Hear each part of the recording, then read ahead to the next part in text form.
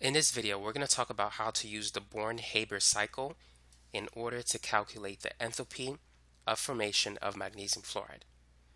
Now, in order to do so, we need to write the reaction that corresponds to that.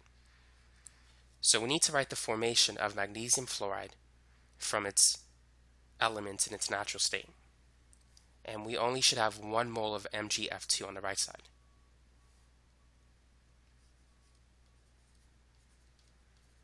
Now, magnesium fluoride is a solid in its natural state, and it's composed of magnesium metal and fluorine gas. So you got to write the natural states of these elements. So the energy change that corresponds to that reaction is known as the enthalpy of formation of MgF2. Now we need to use this information in such a way where we could find the enthalpy of formation of magnesium fluoride. So we need to write the reactions that corresponds to the lattice energy and the ionization energies of Mg and adjust it in such a way according to Hess's law so that we can calculate the enthalpy for that reaction. So how can we do this? Well, the first thing we need to do is write the reaction that corresponds to the lattice energy for MgF2. The lattice energy is the energy change that occurs when gaseous ions react together to form a solid ionic compound. So in the case of MgF2, the gaseous ions that are combining will be the magnesium plus 2 ion in its gaseous state plus 2 fluoride ions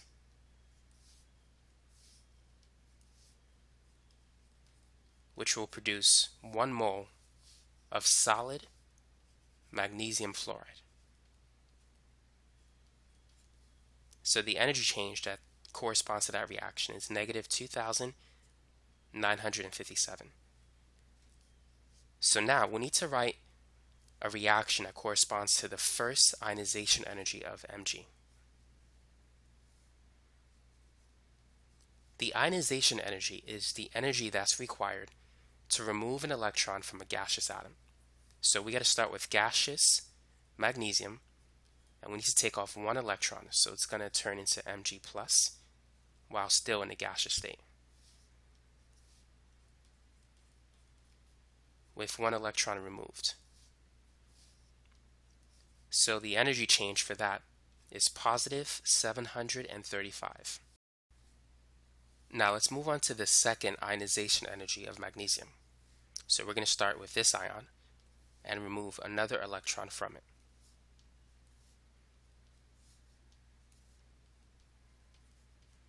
So now we're going to have the magnesium 2 plus ion still in the gaseous state, and another electron is removed from that ion.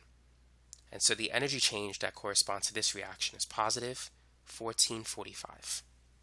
So notice that we can cancel Mg plus. Keep in mind, our goal is to add up all the reactions until we get this reaction. So that's our focus. We already have solid magnesium fluoride on the right side, so we need to make sure that we don't cancel that term. Now, what reaction can we write for the bond energy of fluorine? So the fluorine molecule contains a single bond.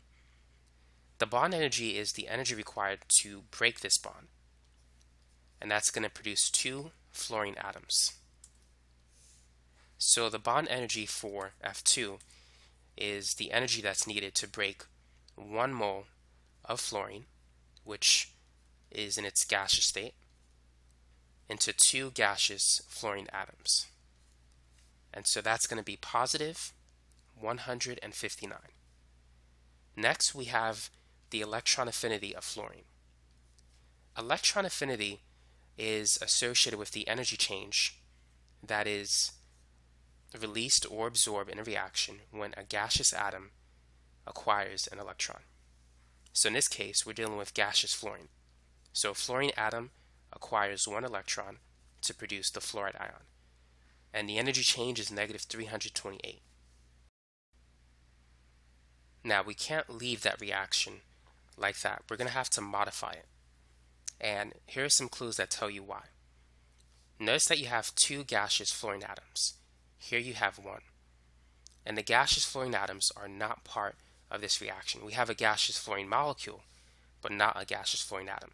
So therefore, we need these two to cancel, which indicates that we need to multiply the bond energy reaction by 2. Plus, we have two fluoride ions on the left, which means we need this to be 2 in order for them to cancel. So we're going to multiply that reaction by 2. So I'm going to put a 2 here, another 2 there, and 2 fluoride ions. So now the energy change was negative 328, but we need to change it.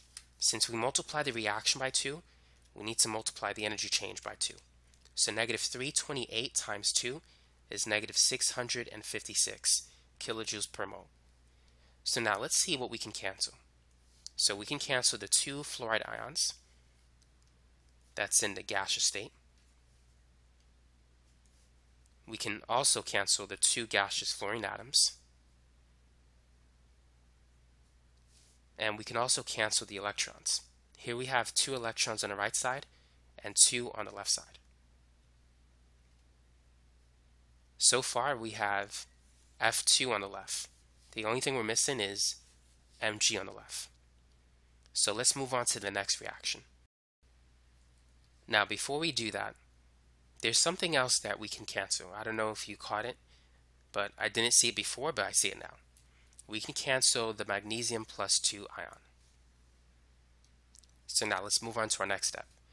The enthalpy of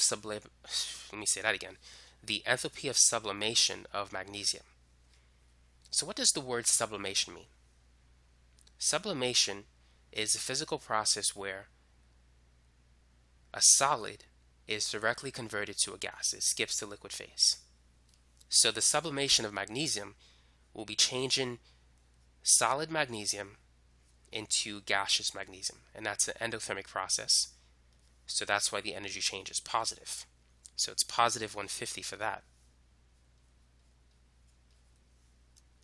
And now notice that we could cancel gaseous magnesium.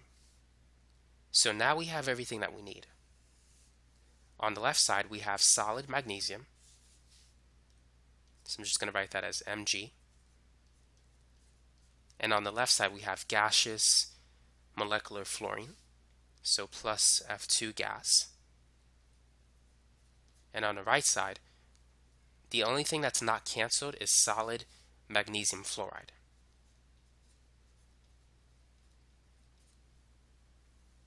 So because we added all 6 of these reactions to get this reaction, to calculate the energy change of that reaction, all we need to do is add up these values according to Hess's law.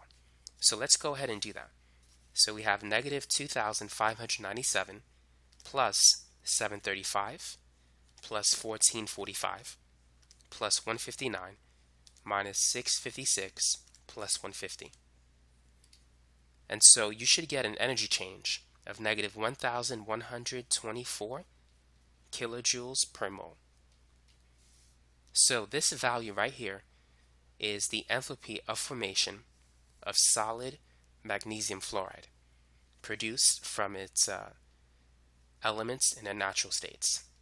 And keep in mind, that's the enthalpy just for the formation of 1 mole of magnesium fluoride. If you multiplied it and made it 2 moles, this would double to negative 2,248. So that concludes this video. Now you know how to use the Born-Haber cycle in order to calculate the enthalpy of formation of magnesium fluoride. And if you have the enthalpy of formation of a substance, then with everything else, using the same process, you can calculate the lattice energy using Hess's law.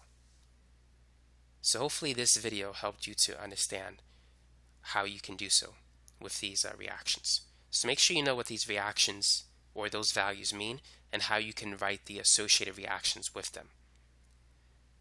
And by the way, if you need more chemistry videos, just check out my channel and look for my chemistry playlists. I have a lot of videos organized from topic to topic in order of a typical chemistry course. So thanks again for watching this video and have a good day.